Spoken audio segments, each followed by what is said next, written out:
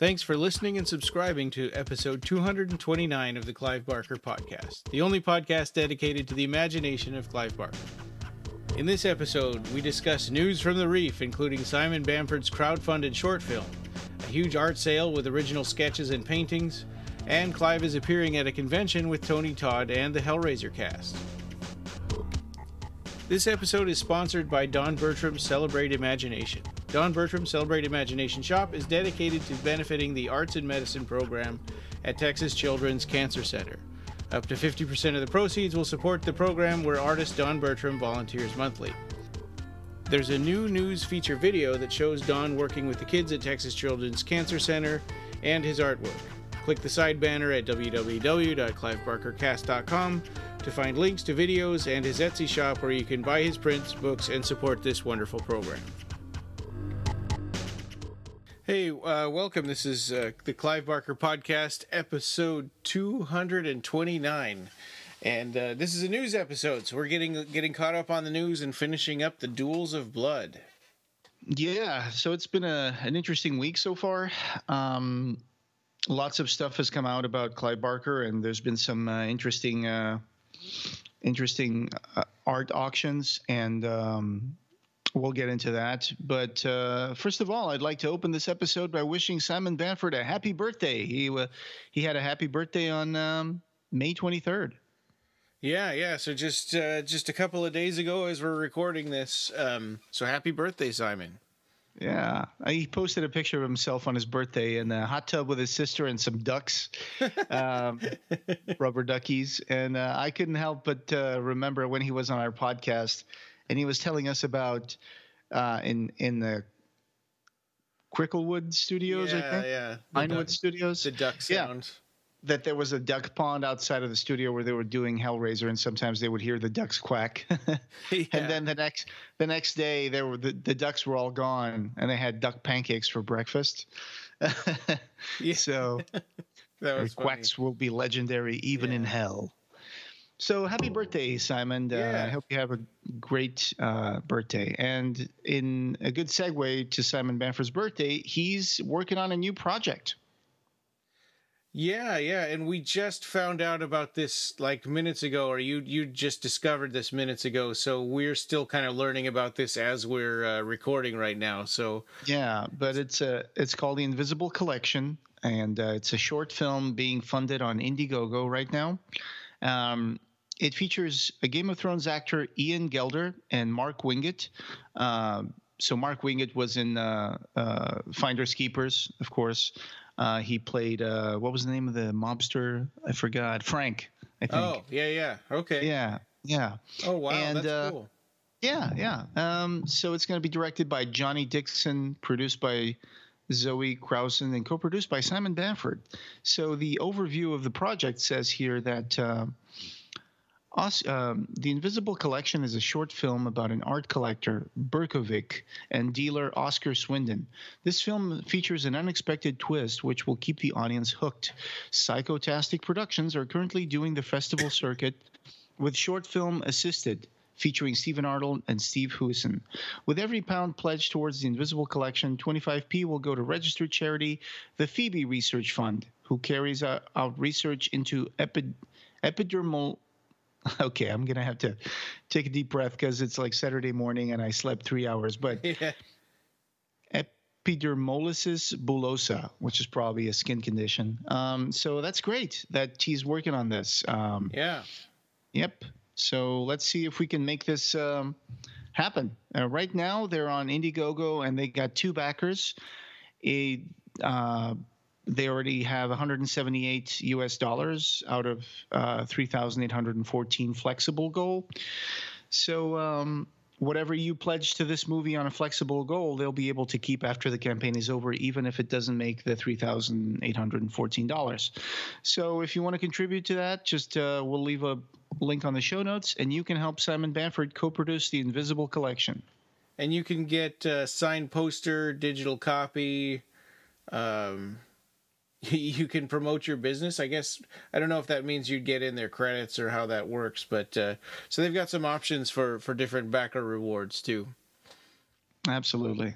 So Interesting. Let's see. Let's see what happens, and go ahead and support it because it's a great project by Simon Bamford and has Mark Wingett and Ian Gelder. So so hopefully it gets made. Go Simon Bamford. And, and we'll get to even more Simon Bamford news in a little bit, but first we've got Russell Charrington. So you remember HorrorCon UK? He had an art exhibition and sale at HorrorCon UK of his Clive Barker art collection, but there's still a ton more. In fact, he's got a full PDF catalog that he'll give to people who are interested in buying some of his art. But there's amazing stuff in there. Stuff that there's original ink blots from Cabal in there, and we've got a link in the show notes where you can kind of, if you go to the blog post I made, you can click on the main image and go through a little slideshow of just some of the pictures that are available, some of the paintings and sketches. Right. Some stuff is from the 80s, some stuff is from the 70s, and you got sketches for theater posters from the Dog Company. You got stuff from when they did the theater play The Sack.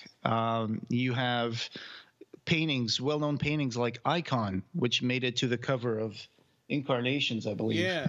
You have some amazing stuff. Abarat sketches, studies, Abarat paintings. It's amazing. I mean, it's a huge collection that Russell apparently has amassed over the years while working with Clive and being friends with Clive. And now you too can own an original by Clive Barker. And these prices are pretty accessible, I would say. Yeah, can you imagine owning one of the inkblot sketches from Cabal or an original Abarat painting? Yeah, or one of those amazing pen and ink drawings that Clive did in the 70s. Yeah. Some of these are really, really amazing. You got like a sketch of Mischief, John Mischief. You got, one of them is called The Boy Who Was Barely There, I think, which is this boy who's putting his hands on his face, but his face is not really there, but you can only see the outline of his eyes and nose and mouth. But amazing stuff. I mean, there's an element that appeared in Abarat, which is a little red boat under the cloudy night sky. Stuff that's really like out of this world. And especially, like you said, the ink blots from Abarat. And there's that painting. There's that painting from Abarat of the guy who's got that sort of fishbowl around his head, and he's got a little snorkel. Mm-hmm. Yeah, absolutely. Probably one of the early paintings that Clive was working on Abarat. So I myself recently, when he was at HorrorCon and he was announcing some of those sketches for sale, I did get a couple from Russell. So I did get a study from one of the little painted elements in Abarat. That's awesome. Yeah, and I got another one from looks like it's from the 70s. It's like two lovers laying together. So that was great. I'm looking forward to framing those and putting those in my office because they're pretty amazing. They're the first time I've actually had some sketches by Clive Barker, so I'm really happy. And you can be happy too. Have yours arrived in the mail yet? Oh, yeah. I have them here. Yeah, I'm looking at them right now. Mm-hmm. Awesome. Yeah, and then last but definitely not least, Clive Barker is going to appear at Monster Mania along with Tony Todd, and then also Hellraiser cast. I think Ashley Lawrence, Doug Bradley, Simon Bamford, Nicholas Vince, and Barbie Wilde. Oh, that's fantastic. Because in other conventions, that we've had the Hellraiser cast, sometimes Ashley Lawrence wouldn't be there. Mm-hmm. And if she's going to be there, then that's amazing because you can get like a full set of signatures. Yeah, that's awesome. And I remember when I went to Monster Mania, it was like there's a Hellraiser reunion, and it was such a huge deal. But now it's like, most conventions you can get different combinations of Hellraiser reunion a lot of the time. So absolutely. It's become a kind of a regular part of their lives, which is awesome. It's a great time to be a Hellraiser fan. It's a great time to be a Candyman fan too, because Tony Todd is going to do the special Candyman in costume photo op at the convention. So he's going to be actually dressed up like Candyman. Yeah, and not only that, but you can also get a photo with Clive Barker and Tony Todd together. Wow, that's something, huh? That is Yeah, something. I don't think I've ever heard of that happening before. Right, right. I mean, I know that you could take sometimes a picture with the cast of Hellraiser and Clive. Yeah, But yeah, so that's going to be amazing. and so that's. Go ahead. No, I was just going to say it's going to be amazing, and Robert Englund's also going to be there, and Kane Hodder. So they'll also have photo ops, but Robert Englund's not going to be in costume. That's August 16th through 18th at Monster Mania in Cherry Hill, New Jersey, and there'll be a link in the show notes where you can join. It's even though it's all the way out in August, the convention hotel's already sold out. Oh, wow. Yeah, can you imagine how many people are going to be at this thing? Yep. Well, you can still try to find something on Airbnb or any other lower motels in the vicinity if you just want to just make sure that you look under the bed to see if there's any dead roaches in there. That worked out great for us, though. I really liked being able to do the Airbnb thing. Yeah, it was great because we weren't that far away from the convention hotel, the Hyatt, and then it was a lovely house, and it gave us an excuse to have a car so we could drive around and see the other things. Yeah, and we could do a party with the people from Little Spark Films. And it's today, as we say this, I think it was almost to the day that's been a year since we've been to the Dallas convention and did the interview with the Cenobites along with Little Spark Films. So that's a good thing to celebrate. Yeah. So if you do end up going to Monster Mania, and I went to the one in 2012 to for the Hellraiser reunion and for my second screening of the Cabal cut. And so if you go to that, share your pictures and your stories and stuff, and tell us how it went. Yep. And did we speak before about the auction, Clive Barker art auction that happened with the Clive Barker Archive? Because I was just looking at the results today. Oh yeah, we haven't talked about the results at all. That'd be a good one to discuss.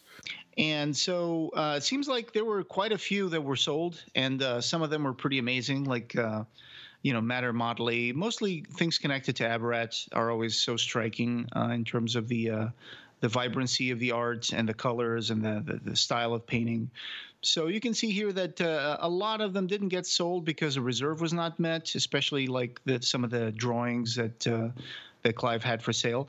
But some of the most expensive ones actually did get sold. So Matter Motley's Grand Aunt ended up being won by the bid of $2,050, so $2,050, and then you had the Tapestry Towers that was not sold.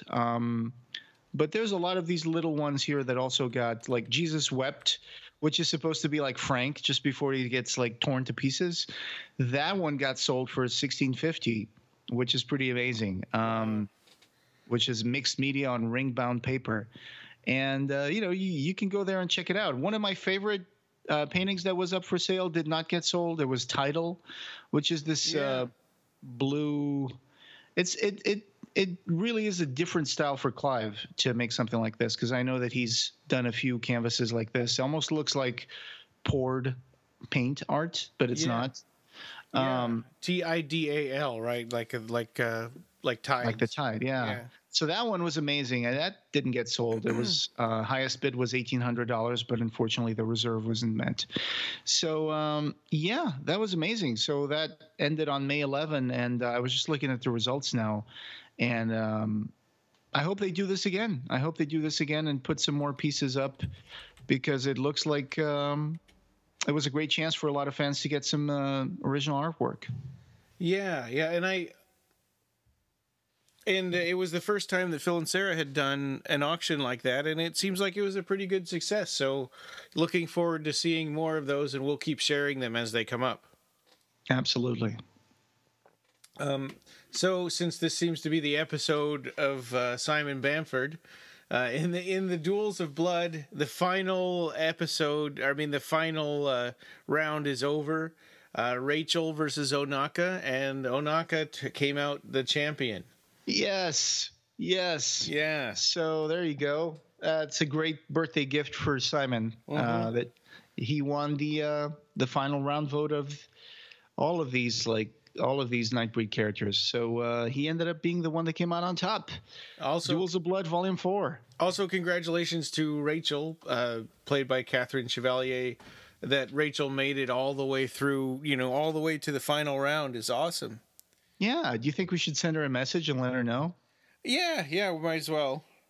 I think she would be pleasantly surprised that out of all of those 64 Nightbreed characters, she made it to the final round. She's a really private person, so we haven't been tagging her in things or involving her in stuff that much. But I think she had asked us not to give out her Facebook and stuff like that. Sure, she's a yoga teacher now. I think she's a wellness advocate and stuff like that. So I think she leads a pretty nice, calm life. And I think she would be pleasantly surprised that a movie she did 29 years ago would still be like getting fans all riled up and voting for her character. So that's nice. Yeah. So that's exciting. Congratulations, Rachel, and especially congratulations to Simon Bamford's Ohnaka character, who has a big fan with Laurie Markle Bichet. I think she had a big part in his winning. Congratulations also to Laurie. She sent us a picture that's up on when this airs, it'll be up on the Duels of Blood. I think I sent it to you in Messenger. Sure. That would make a great featured image for our post. Yeah. All right. So next up, I know we've been talking about doing Aberrat Days of Magic Nights of War pretty soon, but that we're going to be putting off for another month, so that'll be in July, because we're scheduling the guests and stuff, and we want to make sure that we have the best episode possible. Oh, yeah. So we've been talking to people like Peggy O'Leary, and I think we ended up sending a message to Sorka Neeline as well, who did Dark Imaginer. By the way, Sorka Neeline's new book is out about vampires. So postmodern vampires. Yep. So I think I might try to snag myself a copy of that. And I love the cover. The cover is George W. Bush like sucking the blood out of like the Statue of Liberty. So kind of a controversial cover there, but excellent choice, if I might say. Of course, we're in a time now when people wish that he would come back. People think, well, maybe he wasn't so bad. Oh my God. Anyway, so so make sure that you keep updated on those things, and we're already reading Aberrat 2, so I hope you guys are reading it too. Yeah. It's not going to be like a book club thing, but at least we can all, be a little more, because this book is so rich and so multi-layered and has so many characters. I think it's important for you to at least refresh your memory before you listen to the episode, just so you know what we're talking about. So, that's going to be fun. It's been probably like 10 years since I've read Aberrat 2. Wow. So. Yeah. Probably the same for me. Yeah. I read it when it came out. Yeah. And I think I've read it maybe 2 times because I read it again for when Aberrat 3 came out. Right. Well, yeah. So that one will be coming up in July, and then next week we'll be doing the commentary track for the last episode of the first season of the Chilling Adventures of Sabrina. Which is the Christmas episode. It's called A Midwinter's Tale. Mm-hmm. So that should be interesting. And then I wanted to ask you, and maybe the listeners can weigh in on this too. Since we are moving Aberrat to July, that gives us some options for what to do until then. I was thinking either we tackle the 6-issue Harrowers series. With an Aberrat break in the middle, because I don't know, that we could do that in 3 episodes, right? Because you do two issues per episode. I think so. Yeah, that would be a good idea. Or we could start in on the A to Z of horror commentaries with A for American Psycho, which I think that is about the Psycho movies, right? We just decide which ones. So I don't know. I would go for the Harrowers, but Both options seem very interesting to me. It would signal a bit of a turn in terms of being super dedicated to Clive Barker stuff. We would be talking about other movies by other people that have been recommended by Clive Barker. Yeah. So hopefully that would be something people will be willing to open up to. Us talking about other movies and other stuff here. And it would. And maybe it would be better to take a break from commentaries, because we've been doing those for a long time now with the Sabrina series. So we could, maybe if we went to the Harrowers. The only thing that makes me a little leery about doing the Harrowers stuff is that then we're using our time for reading that when, we're also trying to read Abarat too. Sure. I think that the Harrower comics, though, you read them pretty fast, and there are just 6 of them. So you can pretty much read them and take notes in like a day or 2 or a weekend, and then you can just save that for the episodes. But let us know what you think in the comments. Yeah. And maybe we'll set up a poll in Occupy Midian or something and see, Sure. And, remember, we still have our app. The BarkerCast app is available on the App Store and Google Play. So you can download our app and you can download any episode. You can mark your favorites. You can do all sorts of things with them. And go ahead and download our app and subscribe to our podcast on Spotify, Google Play, iTunes. So you can do that, and you'll be getting those on your podcatcher of choice. Yeah, definitely. And we actually have like something like 2,000 subscribers or 2,000 people who follow our Facebook page. So I would like to implore those 2,000 people to also listen to our podcast, because that's the main thing that we do. Absolutely. So it's I hope everybody enjoys their Memorial Day weekend, and this podcast, having no beginning, will have no end. You can find the show notes for this episode and join the discussion over at www.clivebarkercast.com, where we have news, features, reviews, and links to all the ways you can connect with us. You can subscribe on Apple Podcasts and every other place you can find podcasts. Clive Barker Podcast, or BarkerCast, is an independent editorial, podcast, and news blog that is not affiliated with or under contract by Clive Barker or Seraphim Inc. This is a labor of love by the fans for the fans. Thanks for listening.